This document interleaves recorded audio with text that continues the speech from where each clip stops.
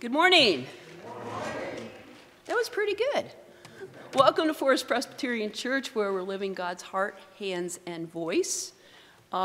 This week, Pastor Morgan is gone. He, Gwen, and Brendan flew out yesterday to California, where Brendan is competing at the USA Speedo National Championships, Junior Championships, where he is, I think most people have been following him. He is ranked. So they start swimming tomorrow if you go look on the web. If anybody is new and doesn't know about their son, we all have adopted their son Brendan. And is the newspaper article still up on the... There might be, yeah. He was the local swimmer of the year, male swimmer of the year. Yeah. Okay. So we do have Reverend Shawn Hyska with us here today, and he is both an accountant and a pastor, which is an interesting combination, Shawn, very interesting. So he serves the senior living nonprofit Human Good as their assistant controller. They're actually based out of Philadelphia, but he works remote, so we are blessed to have him here. And he is minister member at large for Presbytery of the Peaks. So thank you for joining us today. Thank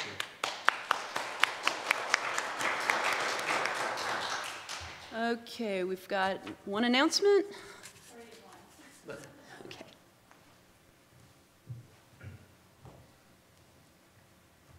Hi, I'm Laura Collier with Missions. I want to say thank you for all the school supplies that was donated.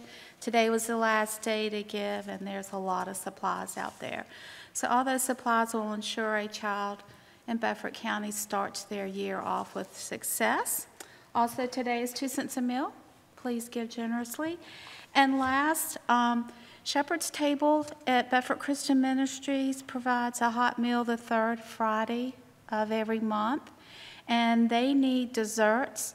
They prepare a meal to feed about 110 people, and the dessert can be cookies, homemade.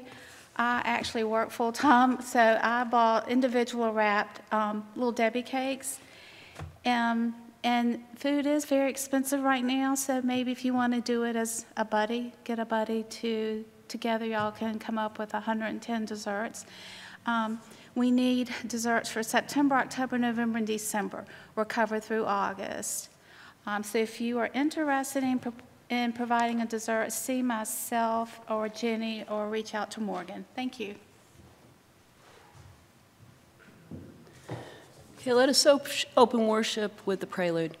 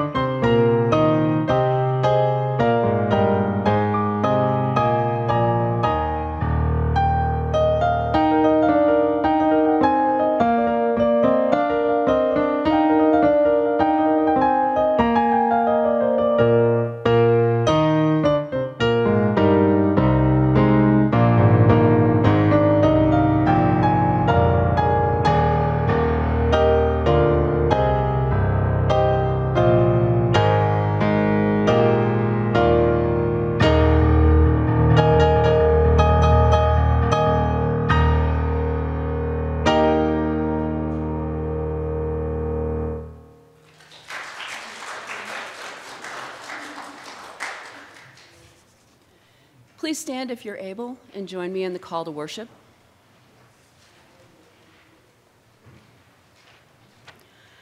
God has given us this day.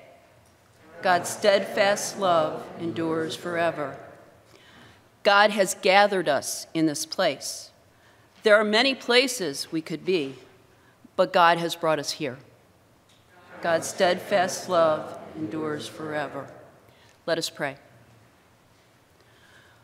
O sovereign God, in Jesus Christ, you set your holy reign upon this earth and within your people.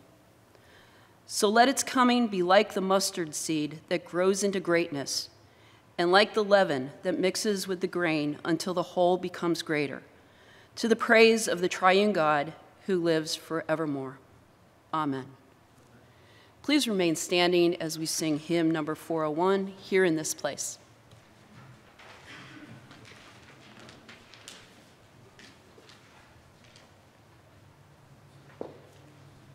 Amen.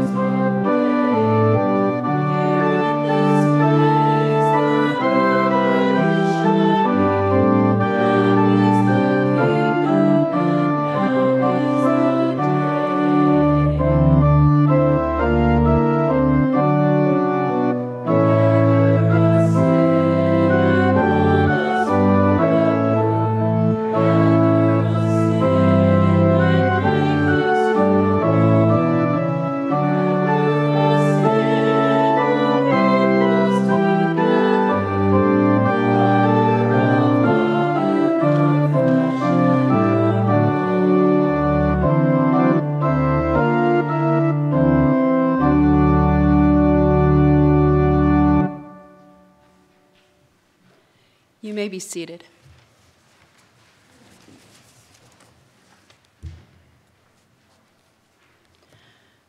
Remember that our Lord Jesus can sympathize with us in our weakness, since in every respect he was tempted as we are, yet without sin. Let us with boldness approach the throne of grace, that we may receive mercy and find grace to help in time of need. Let us confess our sins against God and our neighbor. Faithful God, we confess our faithlessness. Our hearts are fickle, our eyes wander, and we trick ourselves into serving other gods. We speak lies, accept lies, live lies, destroying others and ourselves along the way. Forgive our waywardness and lead us back to you.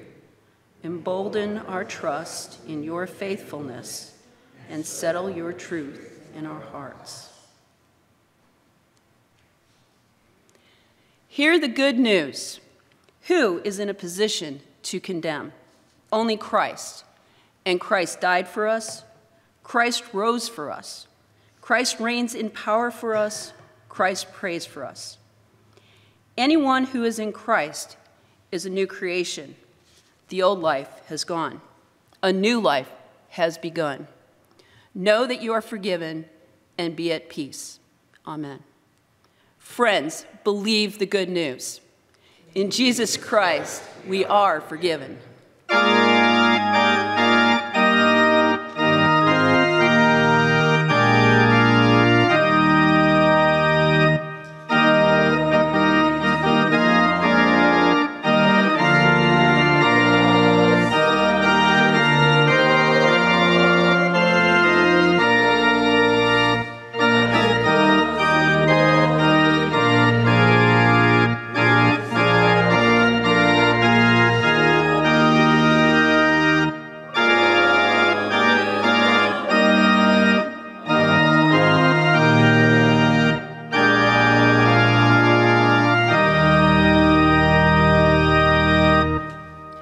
Please remain standing as we sing hymn number 318, In Christ There Is No East or West.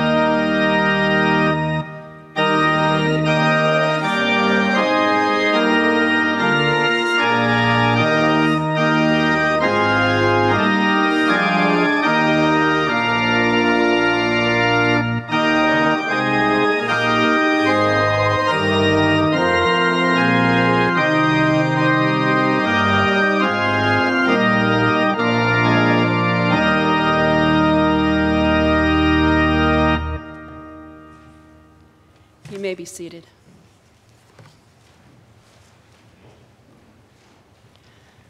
The first reading comes from the Old Testament, Psalm 49, verses 1 through 12. Hear the word of the Lord. Hear this, all you peoples. Give ear, all inhabitants of the world, both low and high, rich and poor together. My mouth shall speak wisdom. The meditation of my heart shall be understanding. I will incline my ear to a proverb. I will solve my riddle to the music of the harp. Why should I fear in times of trouble, when the iniquity of my persecutors surrounds me, those who trust in their wealth and boast of the abundance of their riches? Truly, no ransom avails for one's life.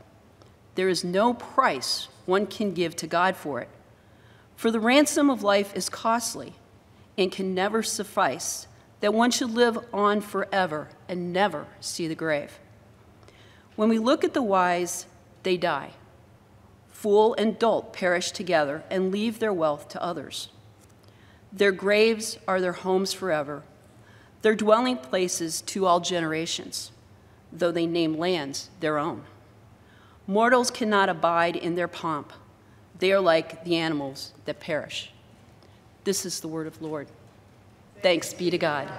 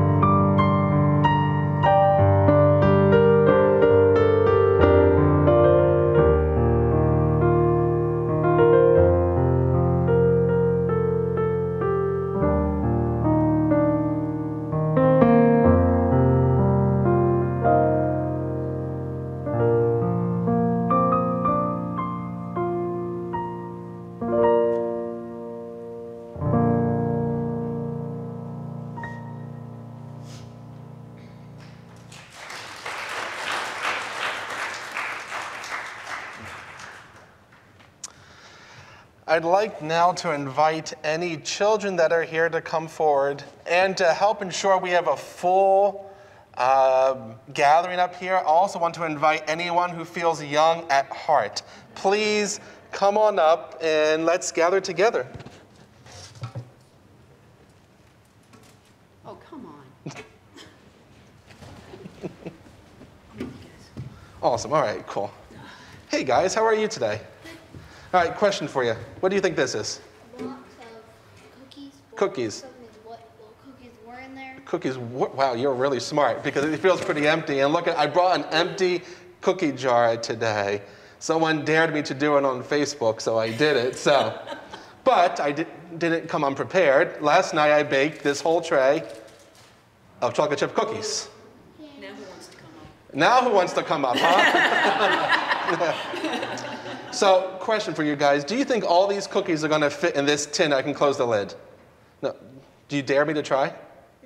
No? Okay.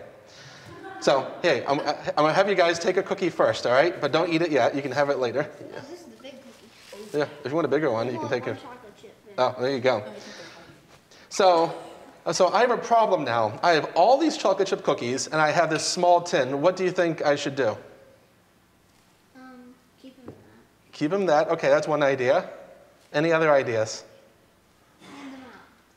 Hand them out. That is a good idea. So what should I just get a bigger tin so I could keep them for myself? I could, yes. But the answer I was looking for was to hand them out. Today we're going to read a story, a parable that Jesus tells his disciples about a man who had this crop, who had a field, and he produced this harvest. I don't know what it was. It could have been cookies. Probably wasn't. But it was maybe wheat or corn or whatever it was.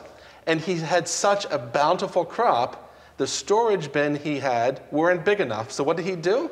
Did he give it to people? Yes, I think. Unfortunately, no, he didn't. He decided to tear down his barns and build even bigger ones to store them, to store all this food just for himself. And Jesus teaches the disciples and says that is the wrong way to think, because we need to be rich towards God and not ourselves. And by doing so, to offer all of what we have to everyone else. So, because we have this bountiful harvest of chocolate chip cookies, because that is very scriptural, I'm going to fill this tin, and I want to ask you guys to be my helpers. Because we can hand these out. Do you guys, anyone here want a chocolate chip cookie? No? No? Oh, okay. Raise your hand if you want a chocolate chip cookie. Okay. So I'm going to ask you guys, after we have a prayer, if you don't mind, handing out chocolate chip cookies to everyone in the pews. Would you mind doing that? No. No? Oh, thank you. I appreciate that. Wow, this is actually really big. So you might have to break this up into chips of two. See, clearly, I made so many cookies, they will not fit in this tin. Good. I was worried about that. So we'll have two different passing out groups. We'll have one with the tin and one with the tray. Just make sure I get the tray back. That's all. So, awesome.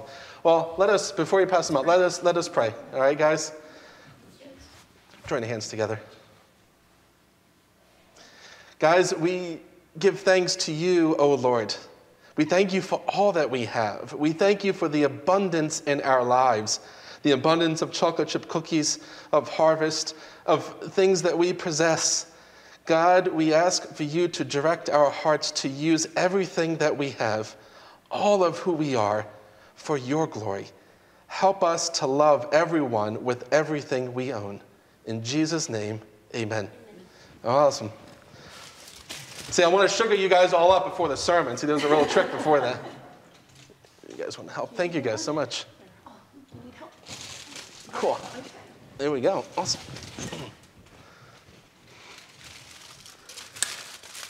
Raise your hand if you want a cookie, please, to help people.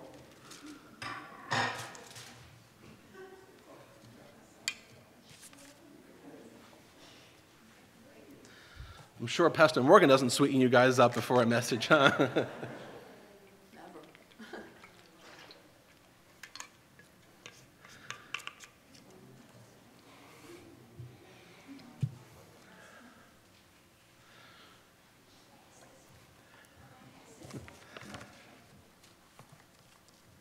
So usually we're passing the offering plates in between pews for people to put something in. This is now we're passing the church's offering plate of cookies out into the pews.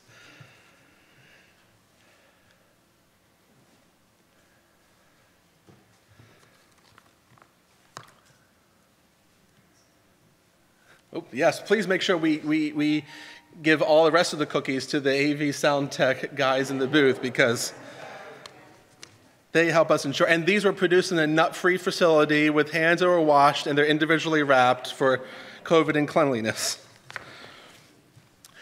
Guys, I thank you so much for all your help in delivering. And you can just leave the trays in one of the pews. When you're done, I will find them.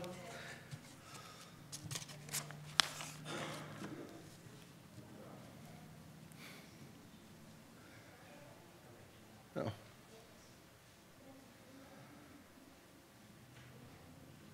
You can leave it right there in the front pew. Awesome.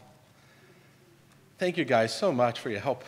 Like, I came to church today not to do work, come on, but this is a free gift. You can just leave them right there, bud. Thank you so much. They're right on the pew. Thank you. A second scripture reading this morning comes from the Gospel of Luke. Luke chapter 12, verses 13 to 21. Listen now for God's word to you. Someone in the crowd said to him, "Teacher, tell my brother to divide the family inheritance with me." But Jesus said to him, "Friend, who set me to be a judge or arbiter over you?" And he said to them, "Take care. Be on your guard against all kinds of greed, for one's life does not consist in the abundance of possessions." Then he told them a parable. The land of a rich man produced abundantly, and he thought to himself, "What should I do, for I have no place to store my crops?" Then he said, "I will do this. I will pull down my barns and build larger ones, and there I will store all my grain and my goods. And I will say to my soul, 'Soul, you have ample goods laid up for many years. Relax, eat, drink, be merry.' But God said to him, 'You fool, this very night your life is being demanded of you, and the things you have prepared, whose will they be?' So it is with those who store up treasures for themselves, but are not rich toward God." This is the word of God for us, the people of God. Thanks be to God. It is a joy to be back here with all of you at Forest Presbyterian Church. The last time I was here, right before Christmas, I believe I had shared the fact that my lovely wife, Sarah, who wasn't able to join me then because she wasn't feeling well because she was a few months pregnant. Well, if you do the math correctly there, we are now glad and thrilled to share that we are now proud parents of a beautiful young girl named Eliana Grace, who just turned 2 months old the other week. So we are exhausted. Thank you. We are exhausted most days. I will have bursts of energy thinking, hey, I got this parent thing down. And then in the middle of the day, I'll be sitting at my computer going, how can I not keep my eyes open? Some of you might just think that looking at a computer screen of Excel and numbers, but I actually get excited about that usually. Yet we wouldn't trade a single moment for anything less. So it is just a joy to be back now to share such good news. Good news. That is what we truly desire to hear each Sunday we come to church, particularly the good news of the gospel, the good news of God's saving grace through our Lord Jesus Christ. Each week, us pastors are tasked with the challenge of reading texts and finding, through the power and inspiration of the Holy Spirit, what the good news present is in that particular text, so that we can hold on to that good news and it can guide us in our lives of faith. And then you have a gospel text like the one we just read. And what a moment for Pastor Morgan to be away when the guest preacher is left to wrestle with an apparent stewardship sermon in the middle of the summer. I joked with him with this last night, and he just said, "Amen, brother." And I'm like, "Thank you, Morgan. I appreciate that." I love following the Revised Common Lectionary. This was not a text I just decided to choose to preach on. This was a Sunday gospel reading in the lectionary that was set in motion decades ago, decades before I was even born. I believe even decades before my parents were even born, so just dating me slightly. And it was set in motion with no connection to the outside real world. But yet, time after time, the lectionary texts speak profound truths to us during times in our world that one can only say was the true work of the Holy Spirit. So here in Luke's Gospel, we have the parable of the rich fool, slated to be read on the Sunday immediately following the latest GDP quarterly announcement of how our economy is doing or is not doing. A time when scholars are debating, are we actually in a recession? Is it coming? We do have 2 consecutive quarters of decreasing growth. We've seen inflation hit all of our pocketbooks and wallets, with it being at a 40-year high. And then this past Friday, there was the Mega Millions multi-state lottery at a record high, $1.3 billion. It's in this tough, uncertain, and yet crazy economic environment we are approached with this parable. The parable starts off with yet another abrasive demand of Jesus. In the crowds following Jesus, an unnamed man demands that Jesus force this man's very likely older brother to divide up the family inheritance. Jesus, though, was not going to be a Judge Judy and resolve this dispute amongst these brothers. Instead, he warns this man to be on guard against all kinds of greed. 2 weeks ago, in the Mary and Martha story, which I believe Pastor Morgan did read with you all, if you remember, Martha demanded Jesus to do something and tell Mary to help her. Both of Martha's demands and the demand of this unnamed man here had warped, selfish motives behind them.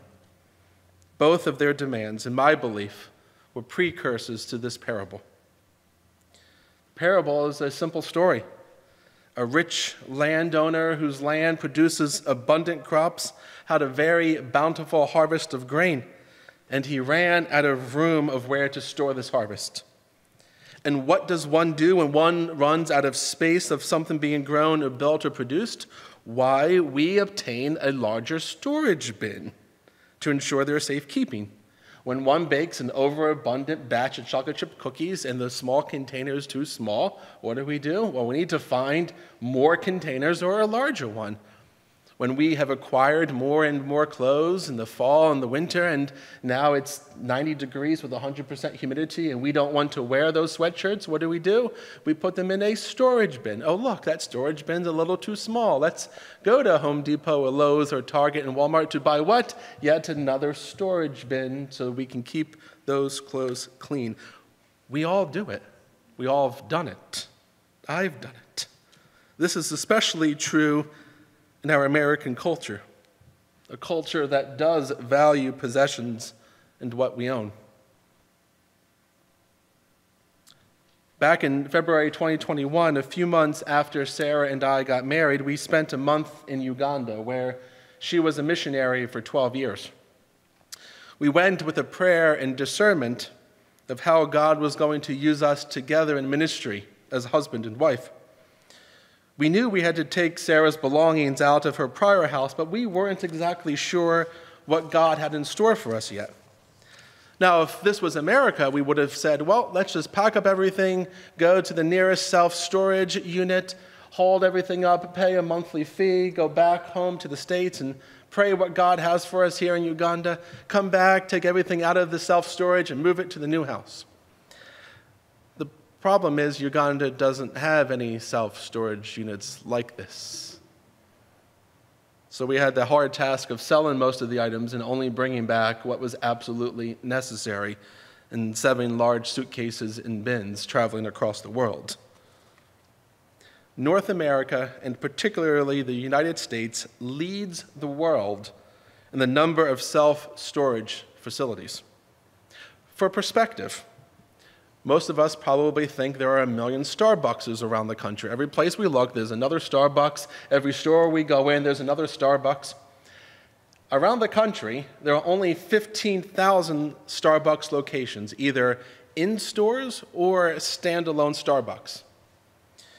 There are almost over 50,000 self-storage facilities, not units, facilities around the country, and it's only growing quicker by the year. We do love and cherish our possessions, if we are honest with ourselves. So with this mindset, I think we can resonate with the rich man in this parable. That if the crop we were growing was growing so much, and our current storage bins were too small to hold them all, then we should ensure we have a large enough space to store them. You know, there is scriptural precedence for storing up a harvest that is bountiful. If you remember back in the Old Testament book of Genesis, Genesis chapter 41, when Joseph interprets Pharaoh's dream, he tells Pharaoh, well, God is calling you in these years of bountiful harvest to store up the harvest so that when the famine comes, you have enough food to feed the people. So then they set aside portions of those harvests in the years that were good, so that when the years and the famine came, they had food to feed. So the rich man in Jesus' parable was only doing what one logically would do when you run out of space. And he thought to himself, what should I do? For I have no place to store my crops. Then he said, I will do this. I will pull down my barns and build larger ones, and there I will store all my grain and my goods. And I will say to my soul, Soul, we have ample goods laid up for many years. Relax, eat, drink, and be merry. I mean, who doesn't want a life like that, where we can just sit back, relax, for we have all the food we could ever need to eat. We're never going to go hungry. We have all the resources we need to drink whatever drink we please. So we relax, we eat, and we drink and be merry. Isn't that our goal in life? Isn't that the true end of our pursuit of happiness in our culture and our world? To produce enough during the years we can, to store it up for ourselves, so when we can no longer work, or when we no longer want to work, we have enough to enjoy life and live it to the fullest. Isn't that most of our goals? In some ways, it is mine. I set aside a portion of my salary to a 401k so that I have enough in retirement. I get it. But the problem with this mindset, and thus the problem this rich man had, wasn't in the actual storage of his harvest, but rather where his focus lied and why he was storing it in the first place. This rich man's sole focus was on himself and his own ability. He gave no credit to God, no thanksgiving. The only praise was his own pat on the back for producing such an amazing crop, and zero focus on anyone or anything else. I will say to myself, soul, I could almost see him saying, I said to myself, self, good job. Store it up, relax, eat, drink, and be merry. The major difference between this parable and the story of Joseph interpreting Pharaoh's dream is that the storage of the harvest in Egypt over the 7 years of bountiful crops was to ensure that people were fed in the 7 years of famine. Those crops were not stored for Pharaoh to eat them himself.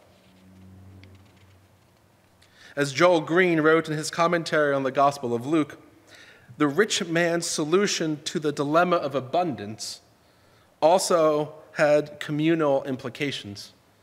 In future times of scarcity, he will become even richer, as others will be dependent upon him and the prices he sets for food. This rich man wasn't storing up his harvest to ensure that he could feed his entire village. He didn't tear down his small storage units and build larger ones so he could feed even more people. The man gave no credit, no acknowledgement to God for the bountiful harvest. All of his motives, all of his focus was on me, myself, and I.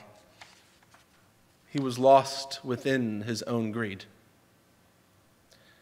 It resonates with the warning Jesus gave the unnamed man at the beginning of our story. Be on your guard against all kinds of greed, for one's life does not consist in the abundance of possessions. Well then, if our life shouldn't consist in the abundance of possessions, what should our life consist of?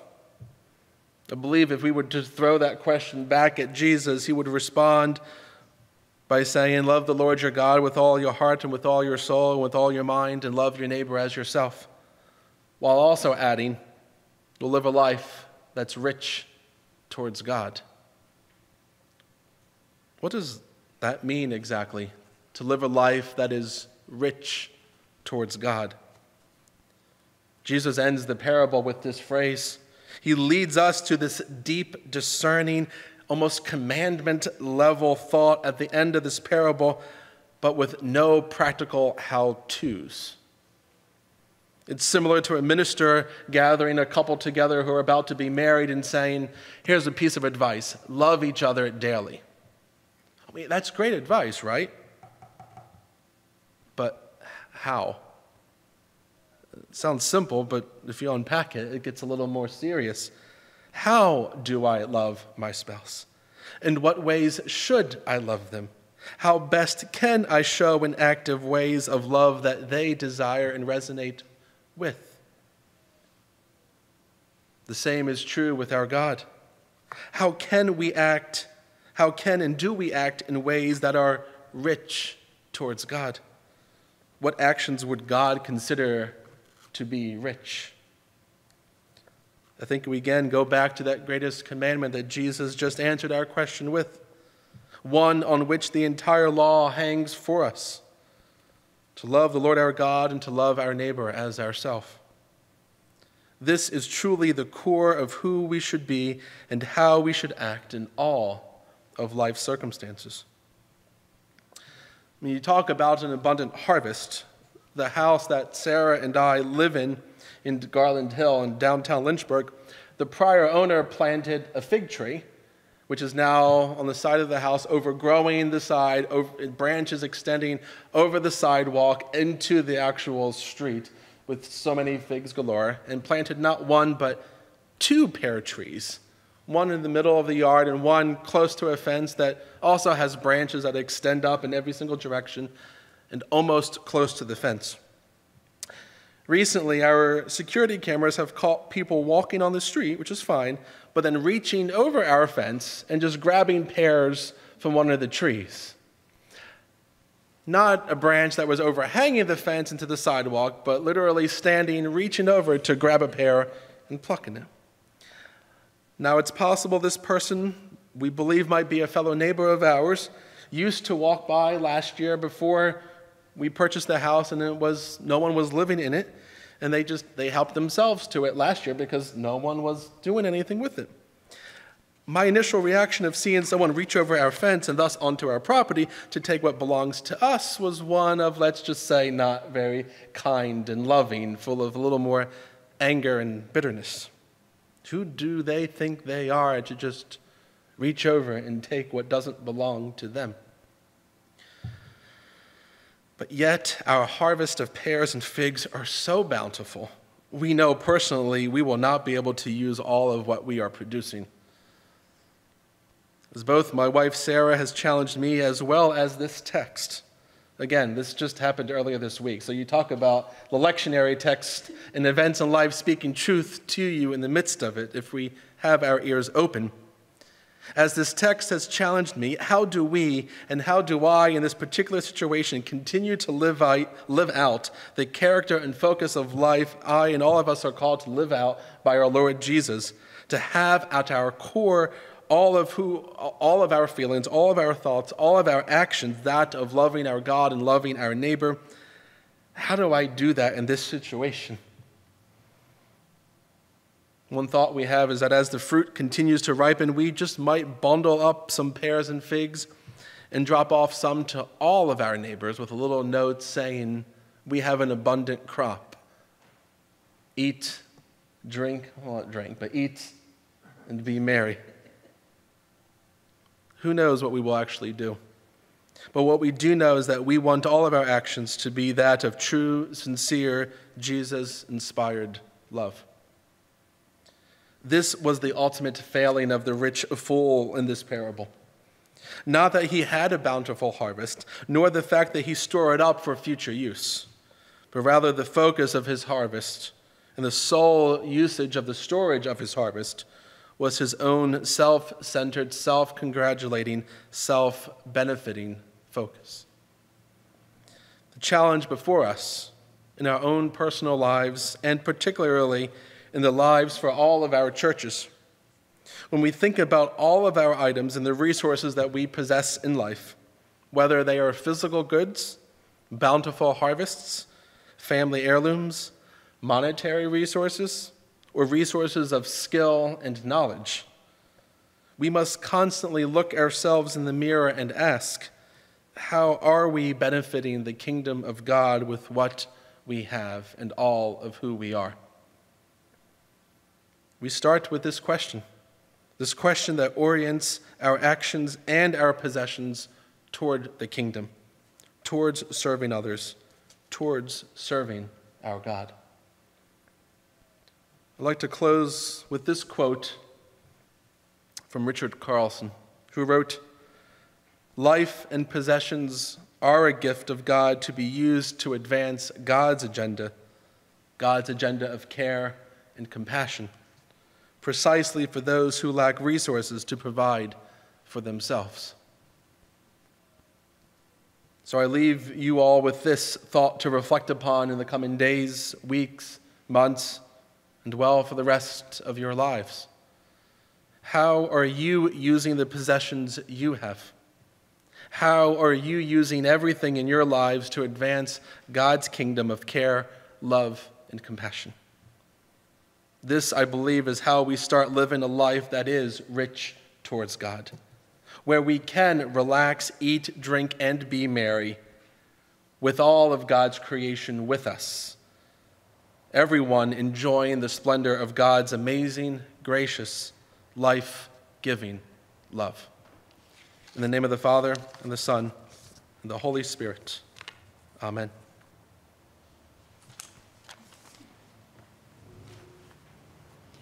Please stand if you're able as we state what we believe.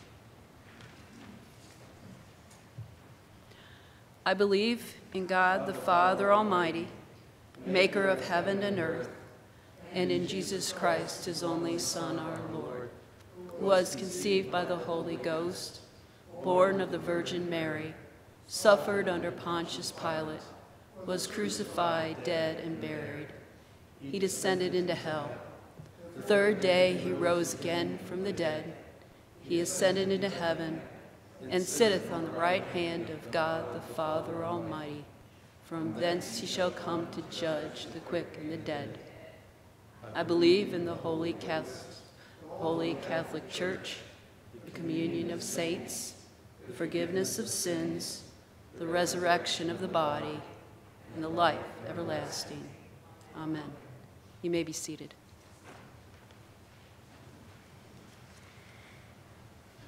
Let us now join our hearts and minds together in prayer. Let us pray. Gracious and loving God, we call before you this morning with our hearts that are heavy. Heavy of the thoughts of those who are sick in our world and particularly in our own lives.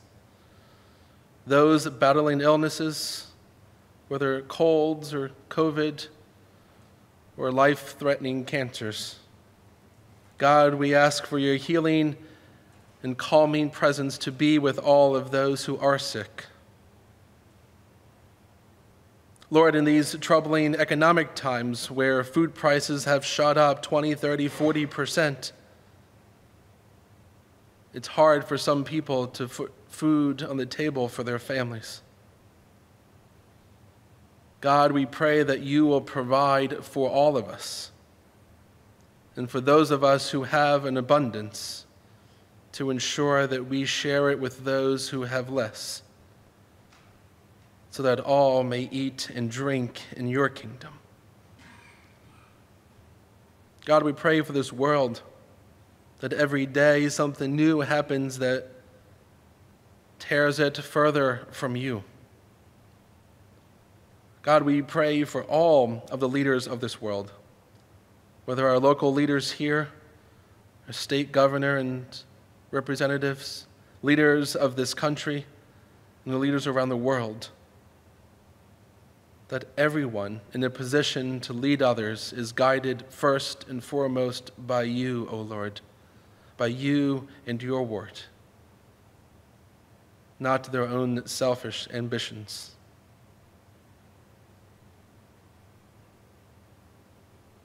Hear all of these prayers we lift up, those out loud, but also those deep within our hearts, those we share with you this day and every day. We pray for this church, O Lord, and your people within it, that you will inspire them and guide them in their service and their work for you, sharing your love and your gospel message of grace and mercy with the community here. Bless Pastor Morgan and his family as they are away. Bless all who come to know you and trust in your saving grace, O Lord. It's in your precious and holy name we pray. Amen. Let us now continue our worship with the offering of ourselves.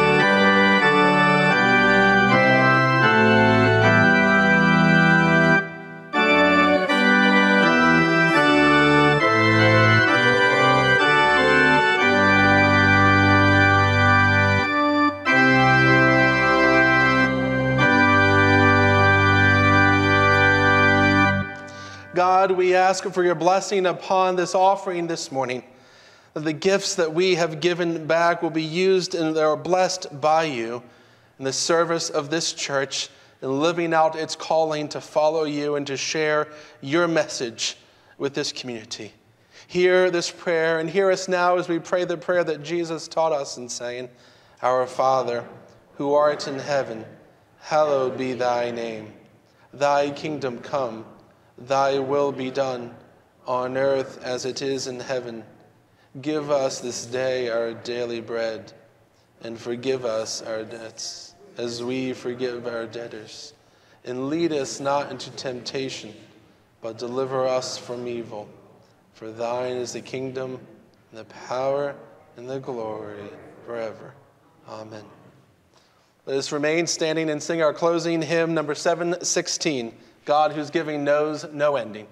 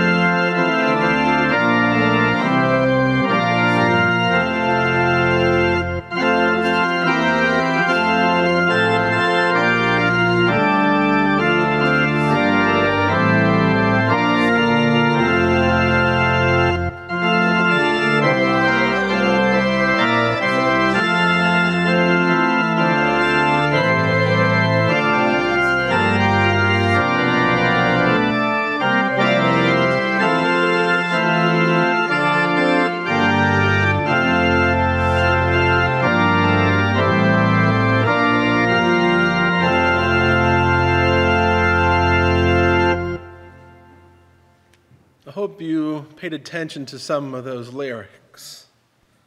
Now direct our daily labor, lest we strive for self alone.